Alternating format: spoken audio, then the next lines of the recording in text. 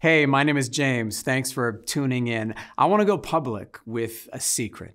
In fact, I'm excited to go public about an upcoming sermon series that begins May 15th, and it's titled Secret.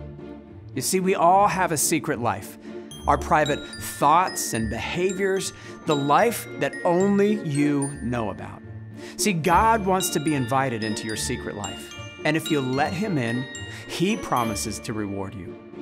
Having a secret can have negative connotation, but there are and should be good secrets in your life.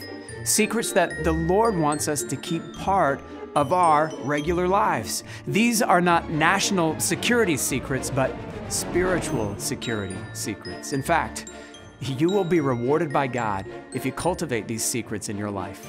Over this 5-week series, we're going to learn from God about giving in secret, prayer in secret, fasting in secret, coveting in secret, and anxiety in secret. The series Secret begins on May 15th. I hope to see you there.